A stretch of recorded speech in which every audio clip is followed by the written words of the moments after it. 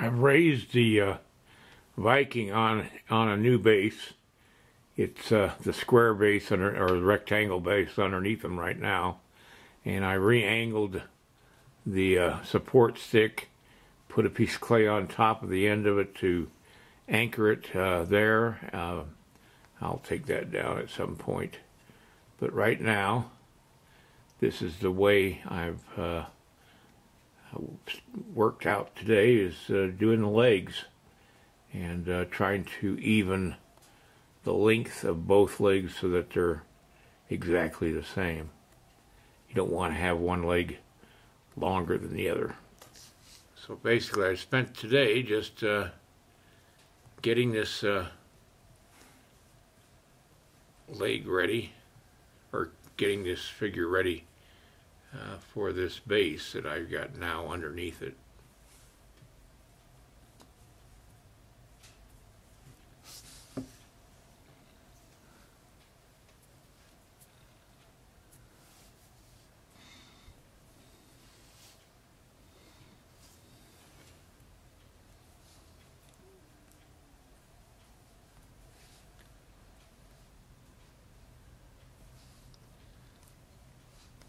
I talked about in the instructional DVD about how to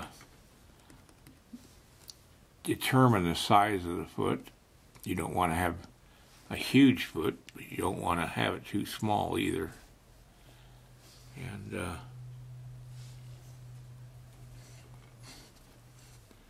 we're going to go ahead and do the other foot.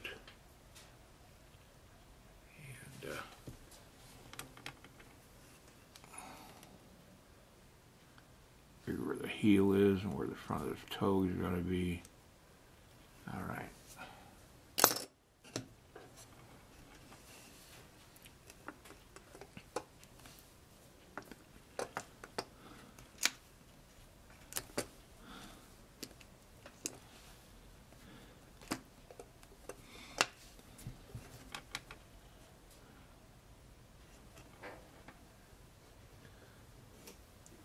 All right, see you next time